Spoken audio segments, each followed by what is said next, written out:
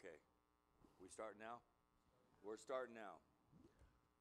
6 months, people. 6 months. And bless your hearts for you that have endured it and the ones that had to be here. God bless you guys. I mean, this is amazing. And for you to have to endure this again, it's going to be good. You're going to learn more from Seaford than you ever did from me.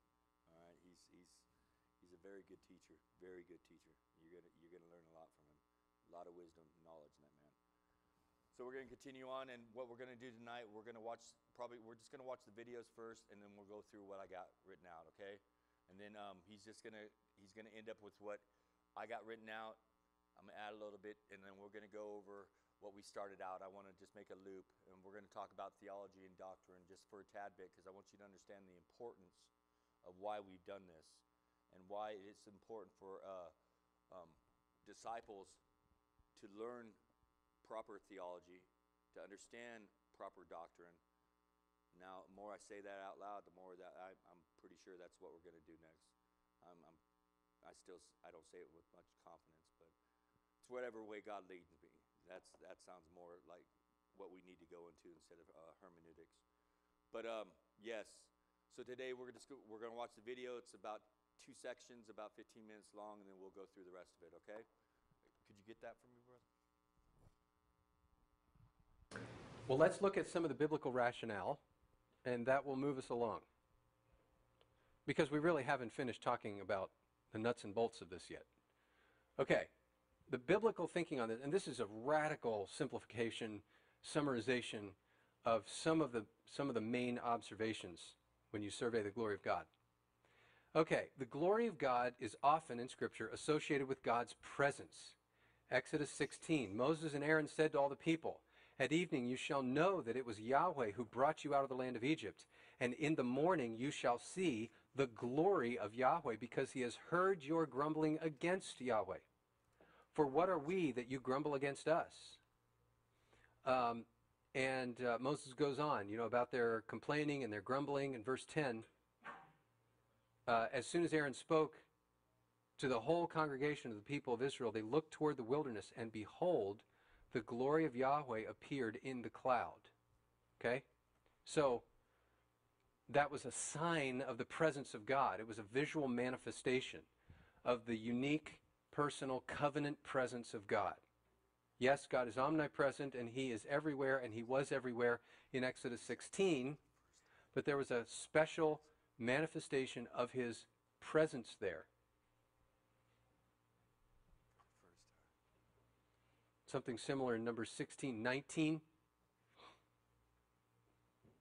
In that horrible story of Korah, Dathan, and Abiram and their rebellion against Moses and Aaron. It says, Korah assembled all the congregation against them at the entrance of the tent of meeting. They were usurping the office of priest, and they showed up with their censers, their incense burners. And it says, and the glory of Yahweh appeared to all the congregation. And that's when the Lord said to Moses, you might want to stand back. Okay? So, the glory of God is often associated with his presence, particularly in the Old Testament. Okay. Secondly, it's associated with God's self-revelation in creation. And I've already talked about Psalm 19:1. With God's self-revelation in creation. This is general revelation. The heavens are telling the glory of God, and they're doing that without words, right? Day to day pours forth speech, night to night pours forth, knowledge. And then it says there is no speech, nor are there words. Their voice is not heard. It's not actual words. That's not that kind of language, and yet they're telling the glory of God, and we can all perceive it. Okay? So, that's also the glory of God that the heavens are telling us about. Thirdly, it's associated with God's divine uniqueness. 1 Samuel. I've already quoted this to you. This is when Saul has, fallen from favor, so to speak. And Samuel is distressed. Anyway, God says, and also the glory of Israel will not lie or have regret, for he is not a man that he should have regret. Okay? In his interaction between Samuel and Saul. And he actually uses glory there as a name for himself. The glory of Israel will not lie or have regret or change his mind. Difficult word to translate there, form of Nachem. And I believe that it's referring more to changing his mind out of an attitude of remorse. It's not just simply having regret. It's changing his plan, changing his mind. More of that kind of a thought. When it uses God's, or uses glory as God's name, what does the of mean there then? Glory of Israel, like how? Sorry, that's a factor side question. The glory of Israel. You know what I mean? Like, why is it connected? How is it connected to Israel? Is like they're supposed to be giving him glory, or is that, based on our definition? I guess it's taking us back to the definition, but I don't understand. Yeah. The glory of Israel is referring to the God of Israel. I don't know. I don't think I want to unpack that off the top of my head like that. That's a good question. And clearly, God is referring to himself, not merely to Israel. But you're right. There's a covenantal relation there. That's probably, at least in part, referred to. That's the only place that he uses that name, right? I believe so, yes. Which is one reason why it's so stark. In Isaiah 48, God says, "For my name's sake I defer my anger. For the sake of my praise I restrain it for you, that I may not cut you off. Behold, I have refined you, but not as silver. I have tried you in the furnace of affliction. For my own sake, it's repeated there, I do it. For how should my name be profaned? My glory I will not give to another." So here, I would say that the emphasis is on the goodness of God, and specifically his mercy, his faithfulness, right, to his promises. Okay, and then verse 11 makes it very clear. For my own sake, I am being patient. I'm staying my anger and I'm refining you. For my own sake, otherwise my name will be profaned, and my glory I will not give to another. My weightiness, my honor. So you see that there's an implicit response in there. My glory I will not give to another is against the backdrop of his name being profaned. So there's a particular kind of response that is appropriate to the goodness and greatness of God. And God is trying to minimize the wrong response. He doesn't want his name to be profaned. Does it make sense? It's also associated with God's redemptive goodness.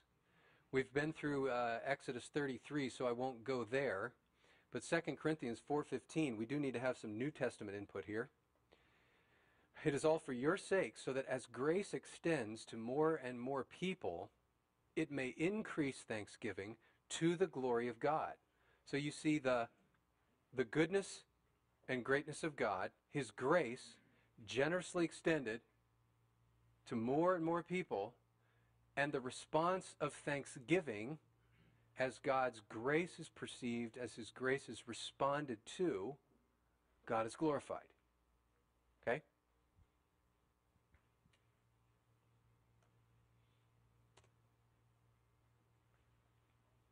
More on it, the glory of God involving people's perception of and proper response to. I think we've seen a good bit of that already. One more example of that would be from Psalm 57. Be exalted, O God, above the heavens. Let your glory be over all the earth. Being glorified, or his glory being over the earth, is something that happens as God is exalted. I believe I also mentioned verse 11, which is the same refrain. Okay, so the psalmist is not asking that God would somehow turn up the volume on general revelation, right? It's not take Psalm 19:1 and, turn it up to 11. He is praying in a poetic and hymnic sort of way. He is praying that people over the earth would exalt God. Okay? And I think we've seen, at least as clearly as we're going to see today, the revelation and response pattern here. And then we talked briefly about the eschatological aspect of the glory of God. Romans 8. We'll just read 18 to 21. For I consider that the sufferings of this present time are not worth comparing with the glory that is to be revealed to or in us, depending on how you translate it. For the creation waits with eager longing for the revealing of the sons of God. For the creation was subjected to futility, not willingly, but because of him who subjected it, in hope that the creation itself will be set free from its bondage to corruption and obtain the freedom of the glory of the children of God.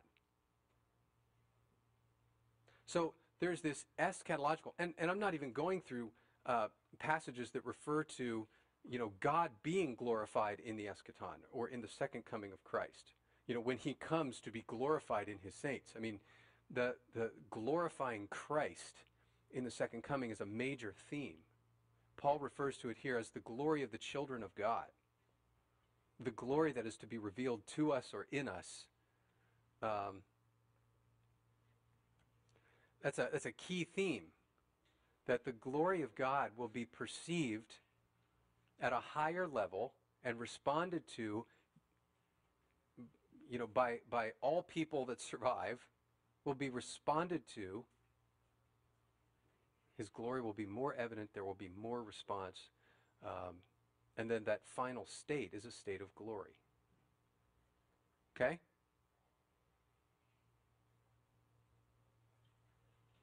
So, the glory of God is not just simply an attribute of God. It's more of a complex. It's a reference to the majesty of God in light of the creature's response. It's not just God broadcasting. It's somebody receiving and responding. Okay? Questions? Further comments? Ways that what are some of the weaknesses in this way? Anytime we try to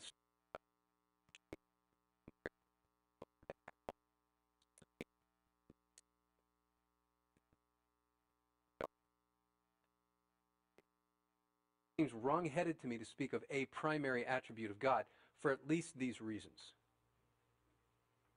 Okay? Or observations that hopefully will elucidate my thinking on this. God's holy righteousness regulates his love, otherwise his love is undiscerning. So God's righteousness, the fact that he is the standard of right and wrong and always does what is right, always acts in agreement with his character, that righteousness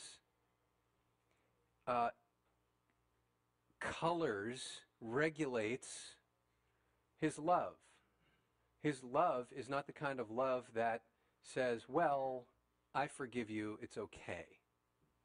Let's just forget this ever happened. Okay?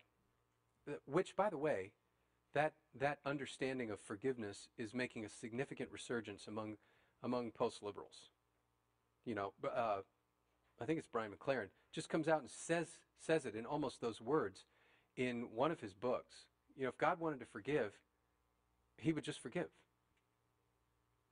This whole idea of redemptive violence where he has to punish someone, that's primitive. Okay, so the idea that God's righteousness is somehow unrelated to his love is popular once again. We could take the opposite perspective, or the alternate perspective. God's love regulates his holy righteousness, otherwise sinners are hopeless. And therein lies the gospel.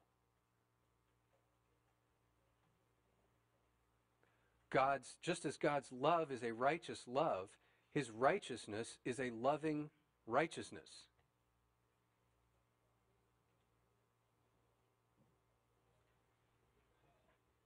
So, we would say that God's attributes inhere in the divine essence. They each describe all of God. You understand where inhere comes from? It's inherent. God's attributes inhere in the divine essence. They are all inherent in. So each of God's attributes describes all of God.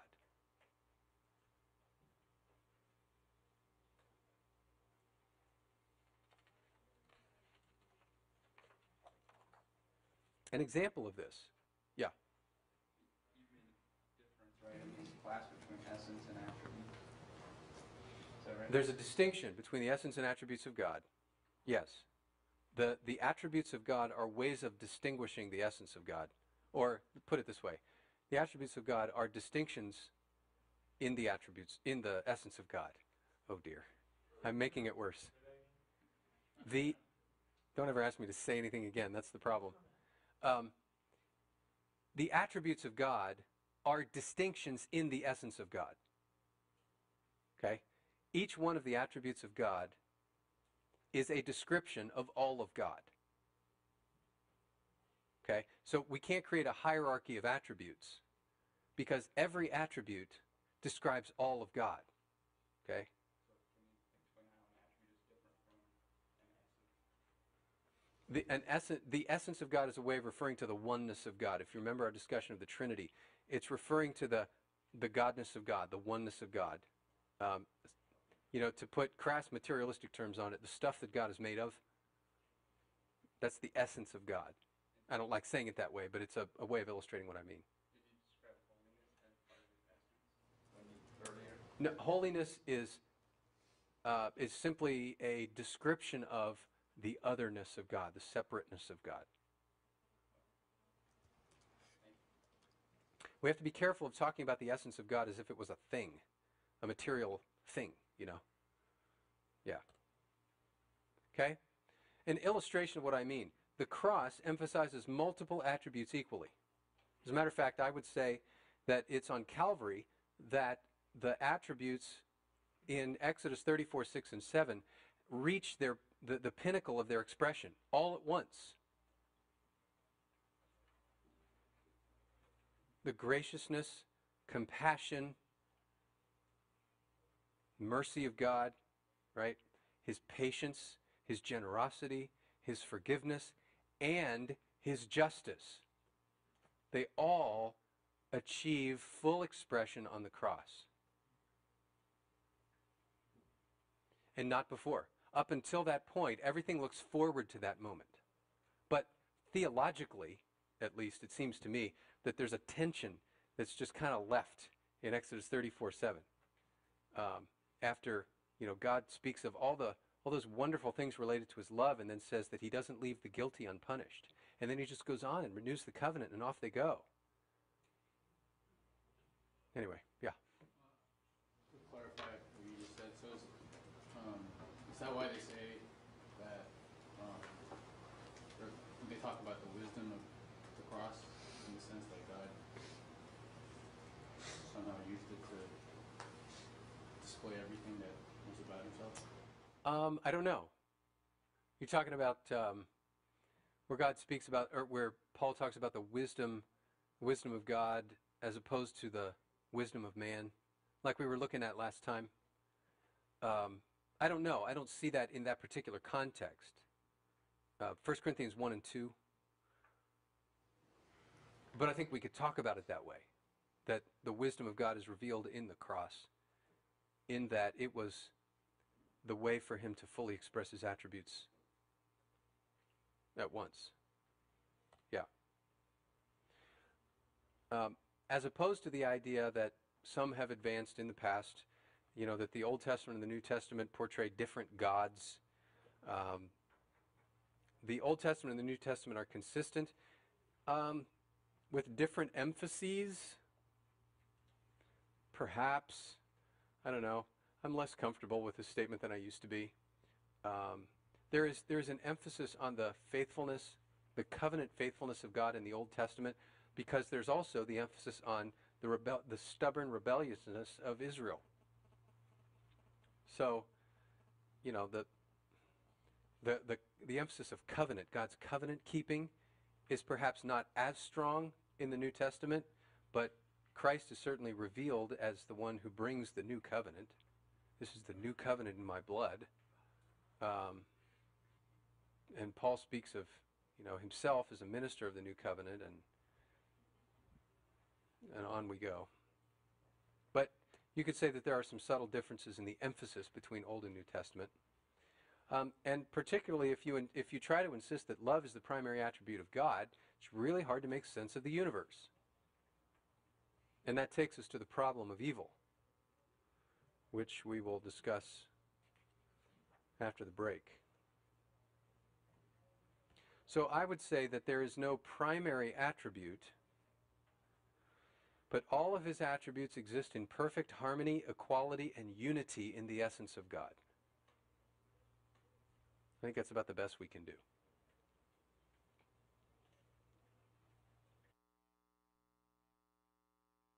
Could you throw me up? Thank you.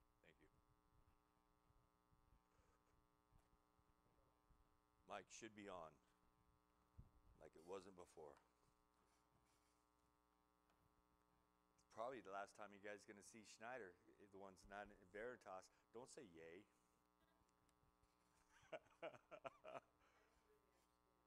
I know. Some of the stuff I know it's up there. It's up there, and it took me a few years just to get a foothold onto it, But the essence of it, and we'll walk through it. God's goodness and greatness of God. Okay, this is His glory. All right, it's expressed in His attributes, manifested to His creatures, and responded to by them. Okay, such that God is seen to be weighty. Again, I love that word. It means substance. It's just something about us, around us. You feel it when you wake up. You take a breath. That's the weight of God. That's His glory. Important, having, exerting power, influence, influential, honored, majestic, praiseworthy. This is the weightiness of God's glory about us. All right, this is the beauty that is He. Mr. Gage. No. You want me to wait? Okay. Biblical rationales associated with God's presence, Exodus, associated with God's self-revelation, associated with His divine uniqueness, associated with God's redemptive goodness, the cross. Understand that it's not it's His glory is manifested in what we eat, sleep, we walk on, we look up at the sky. It's not just the presence of Him. It's not just who He is. It's everything that is around us and swirls about us. Scripture speaks about even the heavens declare His glory. Even the heavens. All right? The glory is in cross, the redemptive power of the cross, that He created the universe, gave us an opportunity in the garden to choose Him or choose our own way of thinking. And then when He knew what we would do, because He knows the beginning from the end, He let it play out for thousands of years to show our want or our need for Christ. And then He came from perfection to find Himself as corrupt being, to go to the cross, to draw and build that bridge back to Him. The redemptive power of the cross. This is the glory that God has in us. He's created it. He's created the way for genuine love, and created for the power of redemption. So we are remission of sins, and we're in His grace again. I just love the very fact that it is not one aspect of His life that you can't draw His glory from. That you can't draw His glory from. Involves people's perception and proper response to God's present attributes and, oh my gosh, eschatologically aspect. The holiness of God doesn't qualify as an attribute. Rather, it's a broad description of the goodness of God, the distinctiveness of God, and His separation from the universe. The aseity of God, the self-revelation, the self-existence. He's unique in Himself. We can share in His glory. It's only because He works through us that we share in it. Understand that. And we, on ourselves, we are we're born into iniquity and transgressions. When he works through us, that's where his glory shines through. We share in his glory because he works through us. Be careful not to allow ourselves to describe God on having any primary or having primary to what all attributes are filtered through. We talked about it last week. A lot of theologies do this. They say that God is love. Okay, we got to be careful that God is. We can't explain the universe because he talks about it. What he's saying right here, to say that one shining attribute is his shining attribute limits God's omniscience and his power. So he's not just love. All right, it's not just righteousness. It's not just holiness. It's not just. It is indivisible. God is 100% all the time. He's perfection. And what we glean from it and what we do is we take those and we put it in a finite compartment and we twist that attribute into our self-made. And that's the problem. We go, God is love. Okay, well, define love. Is it my version of love? Because God's version of love is a lot different than man's perfect. Yeah, ours is emotional. Ours is do what you want, free and no boundaries. And that's dangerous love. That's dangerous love. Love has boundaries. It has repercussions. Love does have repercussions. So God's holy righteousness regulates his love. Otherwise, love is undiscerning. I like how he does this. God's love regulates his holy righteousness. Otherwise, sinners are hopeless. God's attributes inhere to his divine essence.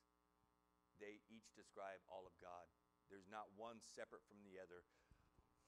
I like the fact Scripture talks about God being that sin or evil is not conquered yet. It talks about he's not tearing as man perceives tearing. We see minute, like I said, second to second, minute to minute, hour to hour. We see the atrocities of life. All right, and a lot of people see, before I was a believer, that's what I saw, the atrocities of life, and I could not understand what I had to go through, the hell I went through. Why wasn't God there to help me get through the pain? Didn't understand why I had to go through the pain. And that's a lot of people hold on to that pain and that abrasiveness to the point where they've hardened their hearts to even the idea of playing with the thought of God. I'm speaking from experience. I mean, you go through what I went through as a child, you will shake your fist and your middle finger at God a lot. But in the time that this world showed me 44 years without him, it comes to a fact that he hasn't defeated it yet. And there's only one way to come to God with genuine love, and that's genuine free choice. And there's only way, and towards the end of it all, we got to understand that this is what the world's going through right now. They're having a hard time understanding what genuine love is, and they want to redefine. I don't want to get into that can of worms because, my Lord, they're redefining everything. Come this Saturday to apologetics, and we'll talk about it a little bit more. Concluding observation, and we'll get into some of the things I've added to. The cross emphasizes a multiple of attributes equally: righteousness, justice, love, wrath. Okay, understand it. His holiness demands justice for sin. It demands it. It demands it. He can't just pardon everybody and let everybody in the kingdom of heaven. That means that everybody has done no wrong, and in essence, in the end, Satan wins if that's the case. Because if there is no punishment for sin, well, then Satan's just running free, and he's won. Old Testament and New Testament are consistent with different emphasis. Universe does not make sense if love is God's primary attribute, primarily evil. Conclusion: all attributes, primary attributes, but all of God's attributes exist in perfect harmony, equally, and unity in the essence of God. So let's look at it in a different way, in layman's terms. In one sense, the word glory simply translates honor or excellent reputation.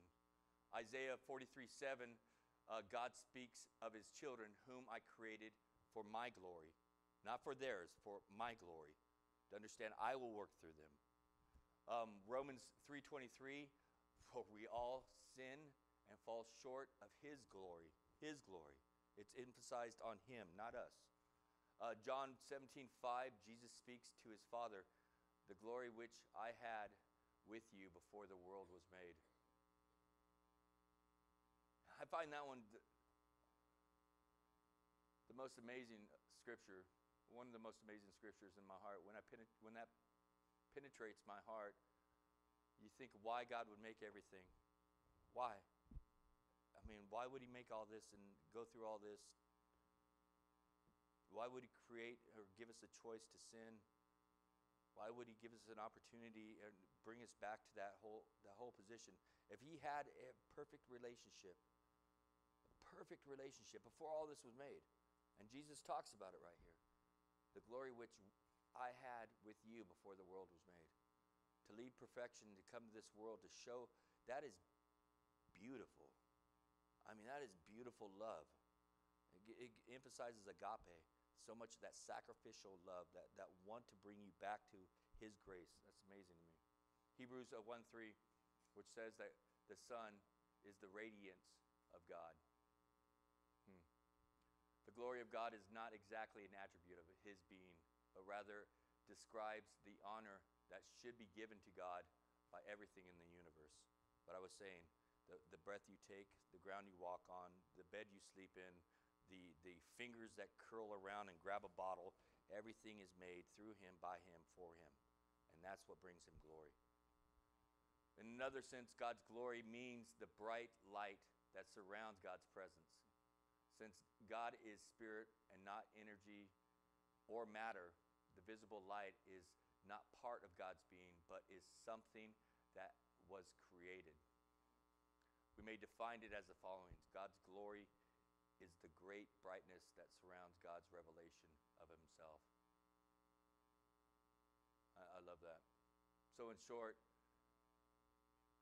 Proverbs 8:17, Matthew 5 or 7:7 through 8. I love those who love me, and those who seek me diligently will find me. Matthew 7:7 through 8. Ask and it will be given to you. Seek and you will find it. Knock and it will be open to you. For everyone who seeks, who asks, receives, and seeks, finds, and to him who knocks, opens. Exodus.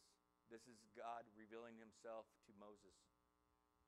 And the Lord passed before him and proclaimed, the Lord God, merciful and gracious, long-suffering and abounding in goodness and truth, keeping mercy for thousands, forgiving iniquity, transgression, and sin, by no means clearing the guilty, visiting the iniquity of the fathers upon the children's and the children's children to the third and fourth generation.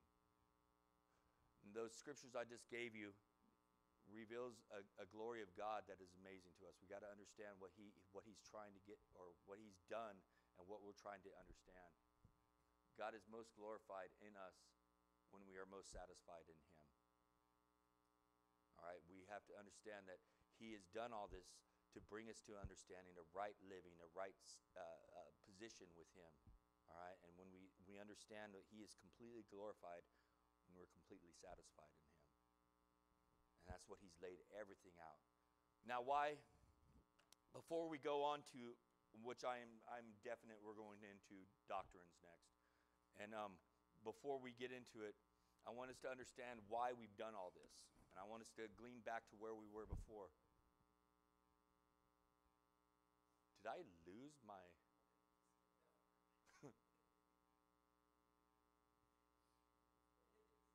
Okay. All right, we're going to train you up. Okay. All right, so let's go on to the end. I want you to understand this, and this is what we were talking about, that all these merciful, transcendent, omniscient, gracious, everlasting, the attributes of God, all the God attributes describe all of God. There's not one thing that's primary or above anything else. They describe all of God. And that's steadfast, man. That's faithful. That is stability. That's something that we can rely on. And it's important that once you're done with this class, once you're done with theology, I want you to understand, again, why theology is important. And remember what theology is. Theology is the study. Hold on, I just want to see something real quick. Okay. No, he just did my toggle on, so it's just all PowerPoints right now. All right. Brian stepped out.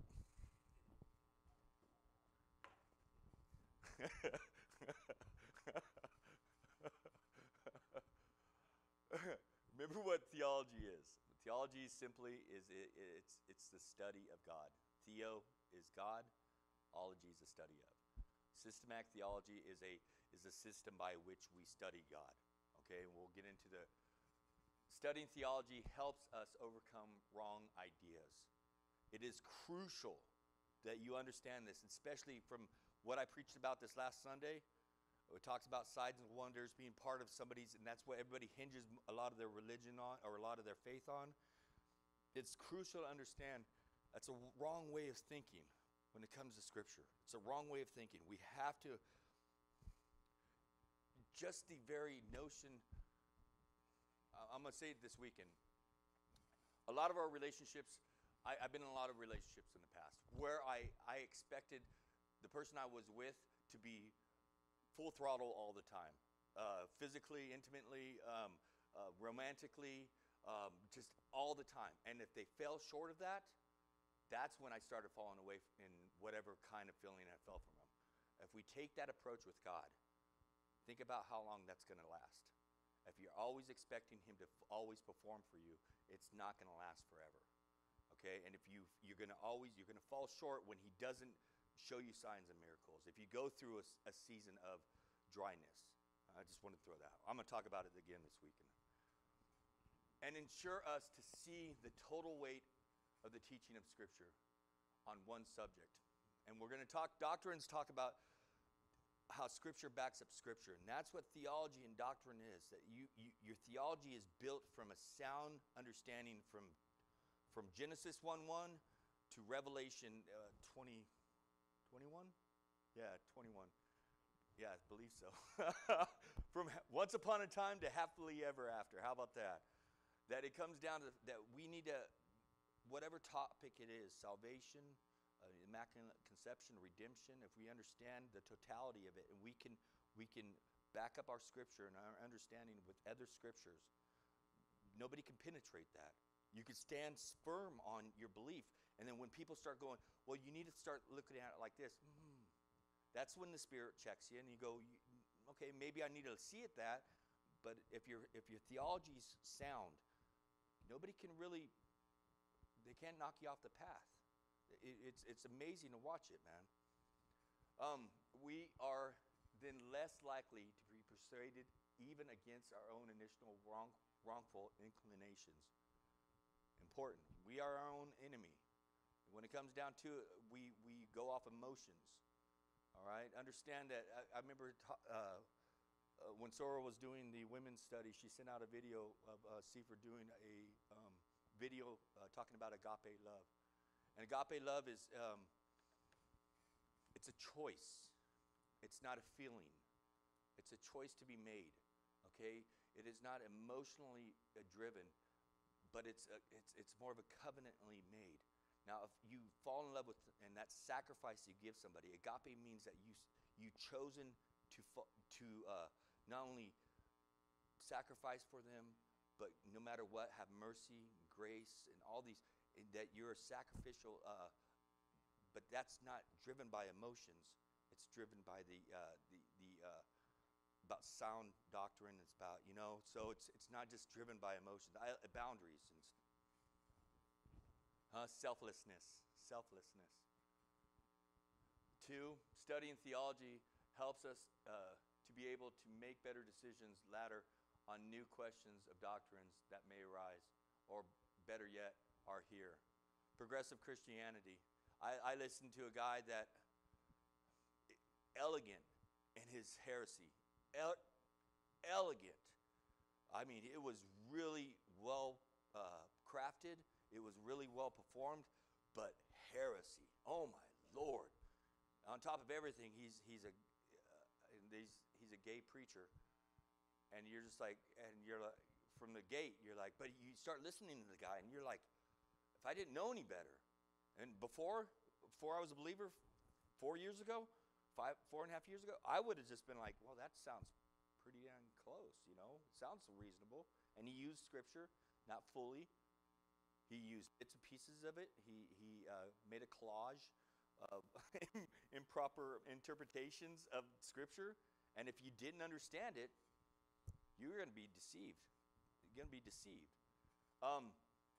When these controversies of new doctrines come, and we are poised with a defense against such doctrines, we know the proper, respectful response. Better witnesses of Christ. We need to be. We need to be. And the third one, studying theology will help us grow as Christ followers, people. You can't stay stagnant. You can't. And I love, Kirsten, that you're here. I swear it is Dino coming around. I swear to God, guys, that's, you know, maybe you didn't have nothing better to do tonight.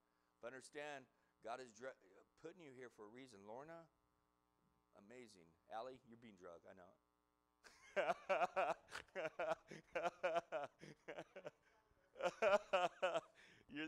You're her chauffeur. It's fine, but what I'm saying is, there's a reason why you're drawn here tonight. Okay, there's a reason why you're sitting here tonight. It just being saved will get you into heaven, but it won't make disciples, and it won't bring more people through you. And that's what we need to do. I don't know if my brother's saved. I don't know if he is.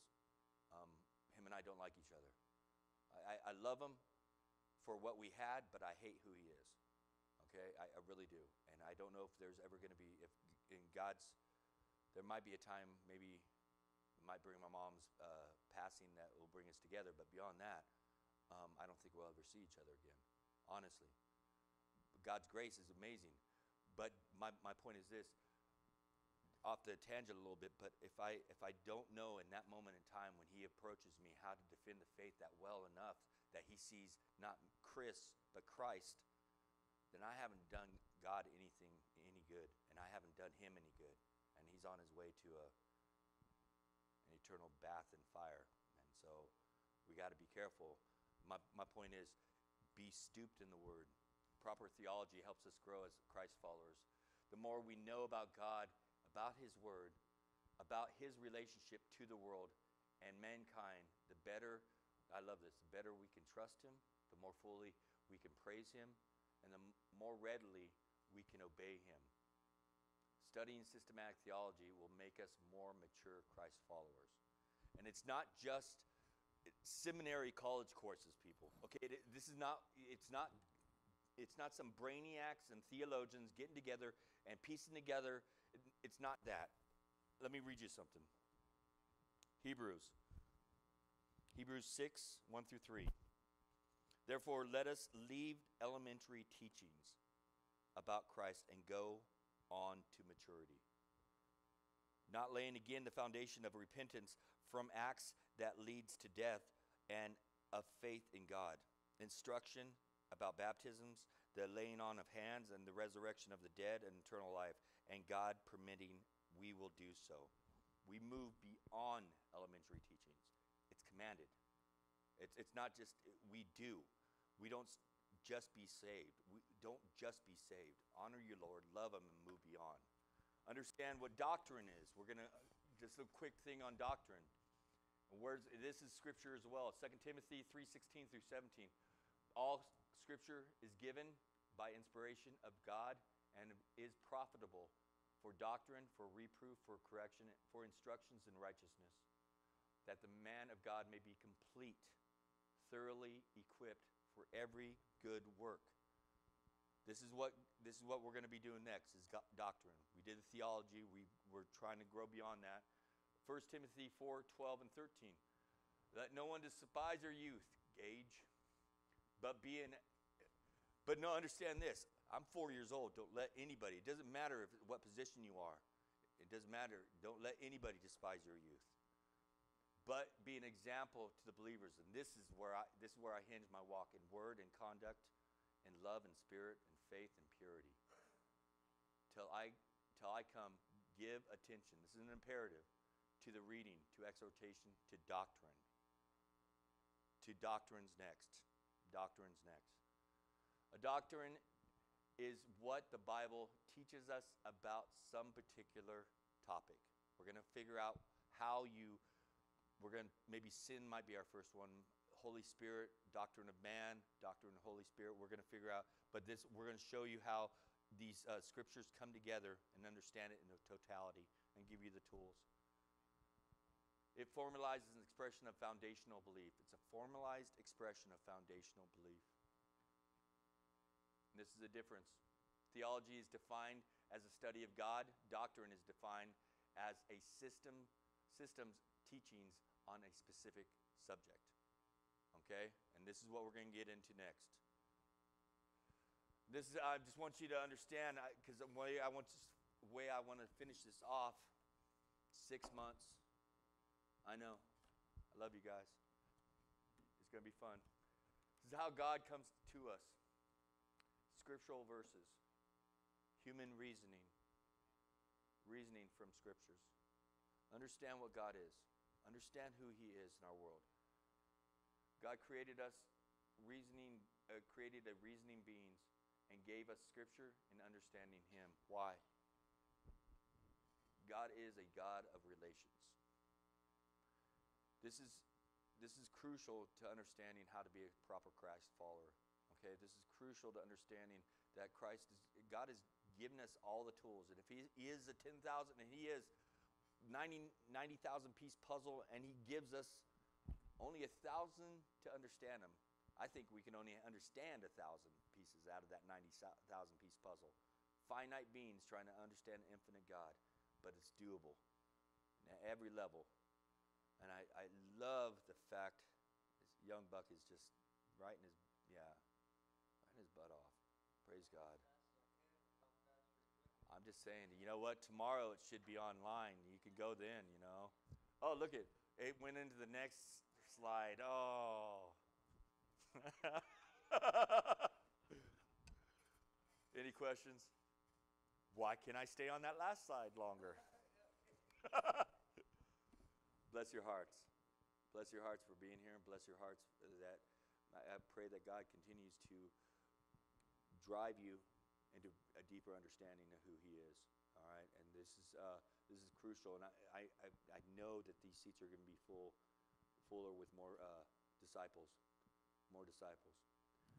So, you guys want to stand? Go ahead.